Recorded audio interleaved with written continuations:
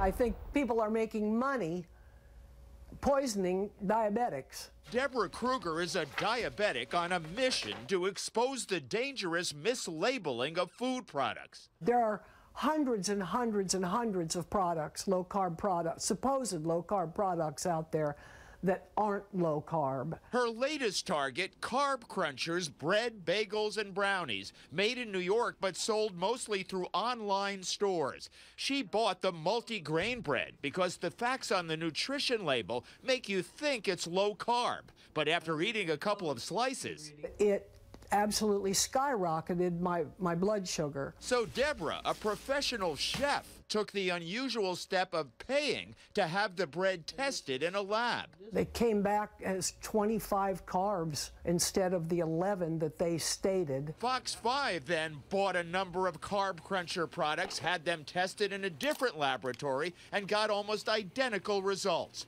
The label on the multigrain rye bread says a 2-slice serving has just 90 calories and 11 carbs, but the lab found almost 160 calories and over 26 grams of carbs. The everything bagel also had twice as many carbs as claimed, and the brownie, listed online as 150 calories, 5 grams of fat, has over 300 calories and 15 grams of fat. Deborah wasn't surprised. There's so much money to be made. There's no oversight by the FDA. All of these companies are on their own to put a true label on packaging. The FDA does not check nutrition labels, and companies do not have to provide any proof to support their claims.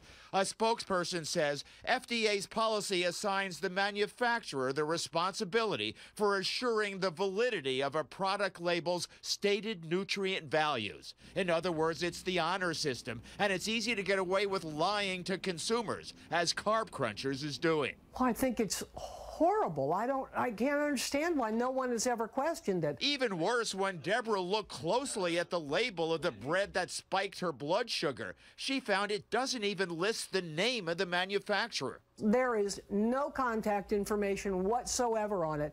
No manufacturer, no telephone number, nothing. And nowhere on the label of most of the Carb Krunchers products we bought does it say who makes it and where. Only on this package of pumpernickel bread did we find a clue.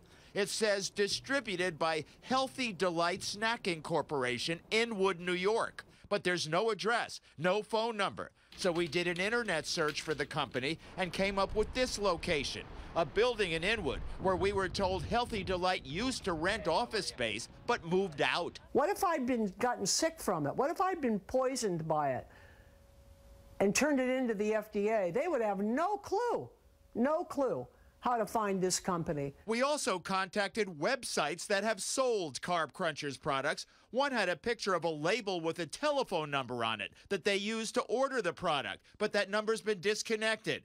And no one had any other contact information for Carb Krunchers or Healthy Delight. Another site says Carb Krunchers is out of business. That could be true, but some websites and stores are still selling leftover inventory, so Deborah says she'll keep sounding the alarm.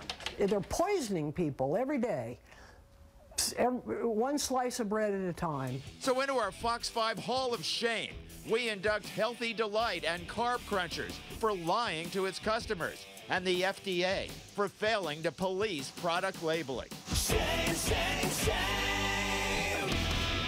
The FDA says there is a regulation requiring manufacturers to put their name and contact information on food labels.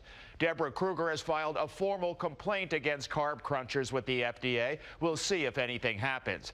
Bottom line, most large food manufacturers do accurately label their products, but we've done many reports about smaller companies making false nutritional claims. So be careful, especially if your health depends on it. If you've got a story idea for us, go to our website, myfoxny.com, click on the shame link at the top of the page, or call us at 1-877-TEL-FOX5. I'm Arnold Diaz, Fox 5 News.